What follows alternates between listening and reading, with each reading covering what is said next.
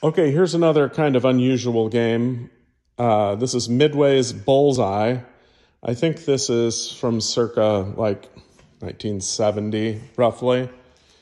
This is a wall game that would be hung on the wall of a bar, and then it had these remote controls, believe it or not, very early for a remote control. And there's one remote control that said Hank and one that said Iggy, and they just had one button on them. And I think what you would do, I think there was also a coin box that was supposed to hook to this, and you'd put a coin in, it would start the game, and then it would show Hank, like with light bulbs, it would show his hand flashing back and forth in this circle, and you would time when you hit the button, and you'd hit the button right at the right moment, and then it would show the arc of the dart, and it would light up one of those darts down there.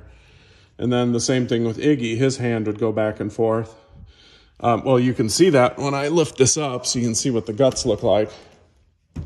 So there's the light bulbs for the hand, for Hank and Iggy, and they would light up when it was their turn. And then there's the different arcs for the different darts. And then based on where you hit the dartboard, you would score points up here. And I guess it would keep track of the rounds there. Kind of a neat game.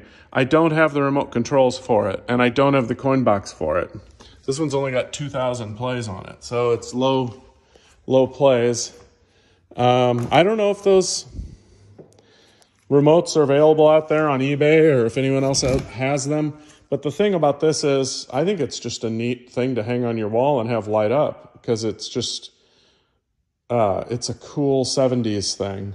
So, you know, it just has a cord coming out the back of it, and you just hang it on the wall and plug it in, and there's a nice piece of decoration for your game room.